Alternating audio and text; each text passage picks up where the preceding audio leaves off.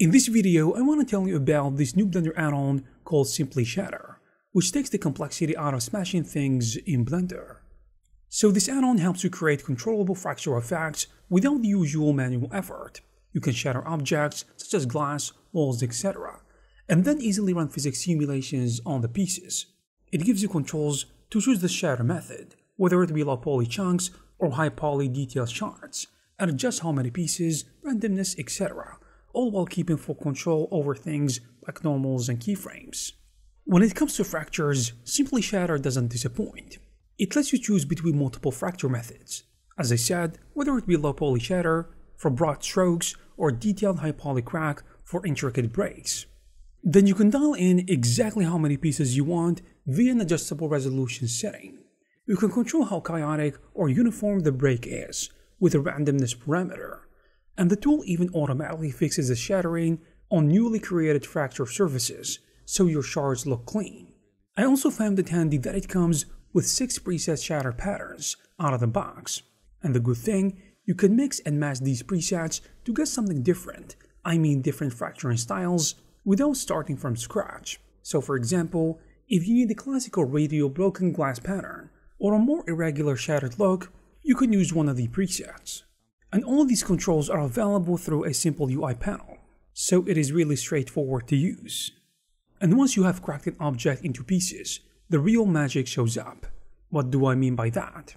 Well, Simply Shatter ties directly into Blender's physics system, meaning those fragments can fly around and collide realistically without you setting anything manually. There's even a real-time preview mode to test how pieces fall or bounce, which is fantastic for tweaking the effect before you commit to a full simulation bake.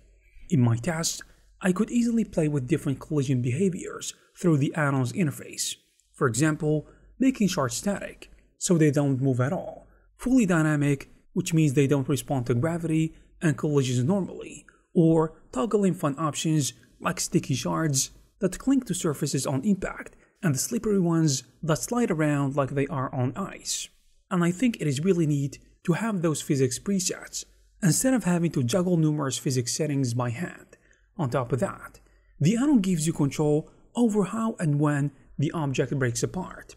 You can have pieces pinned in place until a certain frame, mark parts as breakable only on impact, or even allow an object to follow an animated motion and shatter at a key moment. And these kind of options allow you to do a lot of things. Now, if you've ever used the built-in sound fracture add-on, you know it can break an object into pieces.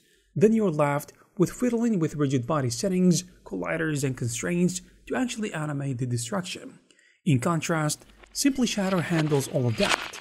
It handles it for you in a toolkit, which makes it more efficient.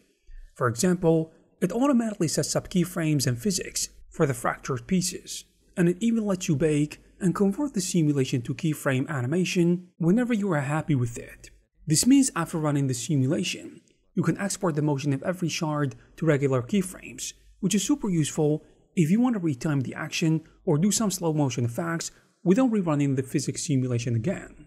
On a side note, you can easily adjust how violent or subtle the effect is, so it can do everything from delicate artistic cracks, for example, statue generally fracturing, to an over-the-top explosion of fragments. One really nice touch is that the add-on isn't limited to just the physics side. It also provides some sweet extras on the shading side. It comes with 6 glass material presets and even a built-in procedural dirt map system that automatically adds subtle grim and imperfections along the crack lines for extra realism.